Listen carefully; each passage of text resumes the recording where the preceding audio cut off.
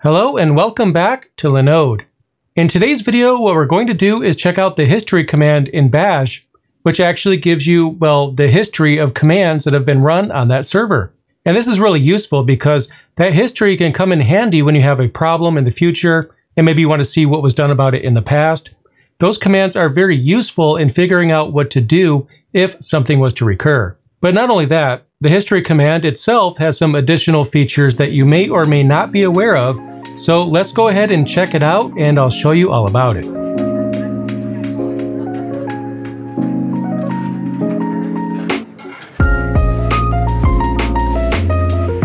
Now to get started, the first command that we're going to use is simply history. By itself, it gives us, well, the history. Essentially a list of commands that have been run, and as you can see, I have quite a few here. Now, one thing that might be different on your end is that you might not actually have the date and time that a command was run. You might just see the numbers followed by the command right here on the right-hand side. Now, later on in the video, I will show you how to get the date and time for your command history, but for right now, we're just going to ignore that. But first and foremost, we can already see the benefit of the history command because we see a history of commands, and while that might not seem like much, it's actually a big deal. Think of it this way. If you've just started working for a company as a Linux administrator and you saw, I don't know, some sort of alert go off on your paging system that there's a problem with this server, and let's just say you've never worked on that particular server instance before, having a look at the history might give you an idea of what the previous administrator might have done to manage the server in the past. So if the issue that you're encountering right now is an issue that was encountered in the past, then this information can be invaluable because you have an entire history of what's been going on with this server. Now, another use case is that maybe if something went wrong, something's broken, some files are missing or something like that, then you can actually view the history for the user that you're logged in as or any other user on the system. So you could try to piece together what exactly happened and what commands were run right before the problem started, which could actually help you figure out the root cause. But there's actually more when it comes to the history than just that. You'll notice again these numbers here on the left-hand side. What are those numbers and how does that help us? Well, consider this command right here, Ansible playbook -- version. So what I was doing the other day was I was actually upgrading the version of Ansible on my server, and after that was done, I wanted to check to make sure that I had the latest version. So I ran this command right here to find that out. Now to run that command again, I could simply just start typing it out, but that takes a while. I don't want to do that. What I could do instead is take a look at this number right here, the number to the left of the command that I want to rerun. And then down here in the command prompt, what I could do is I could type an exclamation mark followed by that particular number. And this is very helpful if you have a command that's really long. Maybe you don't want to type it all again. I mean, yeah, you could probably copy and paste the command, but in my opinion, this is really simple. You just type an exclamation mark or bang, as we call it in the Linux community, followed by the number, no space or anything like that. Just enter the command number right after the exclamation mark, and it should rerun that command. Let's go ahead and try it. And it did. It gave me the command right here. If I didn't already know, obviously I knew because I chose to run it, but it gave me the command here, followed by the output. So now you're aware of what version of Ansible I have on my server as of the time I'm recording this video. And that was a heck of a lot faster than typing this entire command right here all over again. Typing exclamation mark and then the number is a very quick way to recall a previous command and rerun it. But that's not all you can do. For example, what I'm going to do is run apt update, but it's not going to work because I'm logged in as a normal user and I didn't use Sudo. If I check the history, you can see my attempt right here. I ran apt update as you just saw. But what I want to do is add sudo to the beginning of that particular command. Now I've run history right after that command. So a trick that I showed you guys in a previous video where you run sudo bang bang just like that, that's not going to work here because 2 exclamation marks after sudo is going to run sudo followed by the most recent command. And what this is going to do is run history with sudo, which is not really going to help us out. So what I'm going to do instead is run sudo and then the number of the command that I want to rerun. In this case, 391. So I'll press enter and check it out. Now it's working. So what I'd like to do right now, before I give you guys some additional examples, is I would like to show you how I got the date within the history output. So just as a reminder, I'm referring to the date and the time, which is the second and third column respectively. If you haven't configured anything at all, you most likely have the number and then the command only. So how did I get this extra information right here? Well, I can tell you right now, I really love having this information because having a date and time that the command was last run is very important.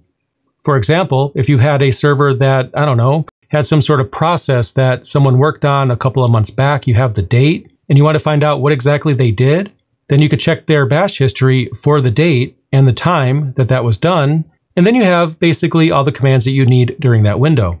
But again, how do you get that information to show up? So what I'm going to do is edit the .bashrc file, which is located here in my home directory. I'm just going to use Nano. It doesn't really matter which text editor you use. And I'm going to edit the .bashrc file, as you see here. And this file is located in your home directory, and I'm in my home directory because I have the tilde right here, but you could type a full path if you're not. Either way, the file is .bashrc, it's in your home directory. Let's check it out. Now this bashrc is custom, so it's not going to look anything like what you might have on your end. But what we're looking for is the history setting, so I'll just scroll down and I'll just jump ahead in the video to where I found it. And here we have the line.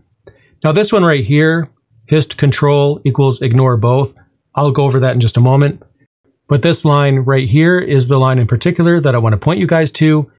Hist time format, and this is what I have it equal to. The space here near the end, that's intentional.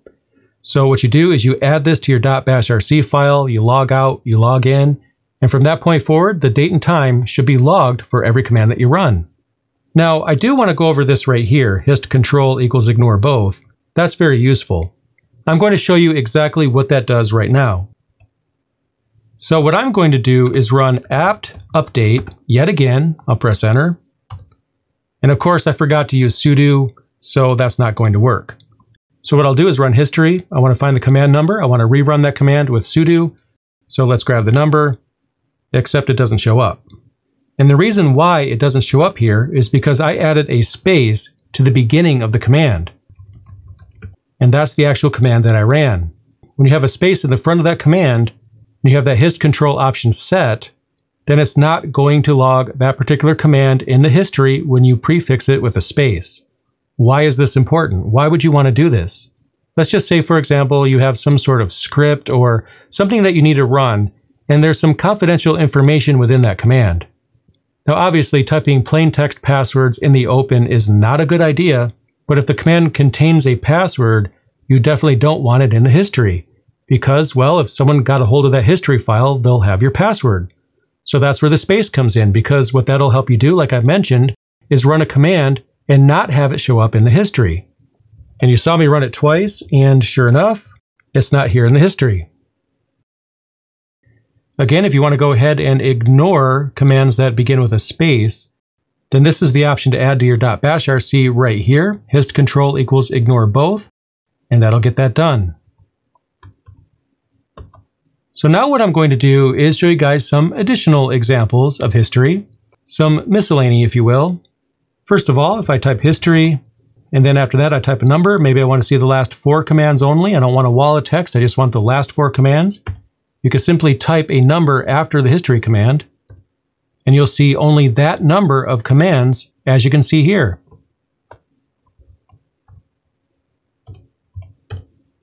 And you get the idea. Now, of course, if you want to grep for something, you could definitely do that because, well, most of the commands, if not all of them in Linux, or at least all the commands that are worth using, can be chained into other commands. We could run something like history. We can grep for something. Maybe I'm curious about packages that have been installed recently. Then what I could do is pipe history into grep, and I could grep for apt. And then if this works, we should see all the history lines that include apt. So I'll press enter. And that's exactly what I'm seeing right here. You can see when I added the Ansible repository, when I was searching for the Ansible package, I ran apt update, and I installed Nano because it was missing on this machine before I hit the record button. You get the idea. I have a list of all the commands that include apt, as you can see here. So this is a great way to search the history for a particular term. Now earlier in the video, I mentioned that sudo !! will run the previous command but prefix it with sudo, but that only works if the command that you want to add sudo to is the most recent command. If you've run something else, that's not going to work. But what I'll do is run apt update again, which is going to fail obviously. And if I wanted to rerun that command with sudo, then I could type sudo !! And that's going to add sudo in the front of that command, which now works. Now another trick that's worth showing you guys is that you can hold Control and press R, and that allows you to search through the history. You can start typing, and then what will happen is that the output will be narrowed down to what you're typing. So if I type sudo, well, already we see sudo apt update, so if that's the command that I wanted to run, I could just press enter right here. I was able to rerun that command very quickly. But what if that command was not the one you were looking for? So again, I'll hold Control and press R, I'll type sudo, and then I'll press Control R again, and again, and again, and again. So as you can see, when you hold Control and press R, and then you start typing, it narrows down the command to the most recent entry that matches what you're typing. And if that's not what you want, you just hold Control and press R again, and that'll repeat the same search again, but it'll show you the previous entry from the one you're viewing, and you can just keep going and going and going until you find the command that you want. So in some certain circumstances, that could be very helpful. If you decide that you don't want to run a command, you can just hold Control and press C, and that breaks you out of that reverse I search, and you're back to the command line. But anyway, that's pretty much all there is to it. The history command is fairly simple. We simply type history, and then we get a list of commands that were recently run as this particular user. And of course, if you have access to root or sudo, then you can log into another account and view the history for that account, because every user account will have their own history. So go ahead and practice with the history command, and I'm sure you'll learn it very quickly. It's one of the easier commands to learn and one of the more useful commands that I definitely recommend that you memorize.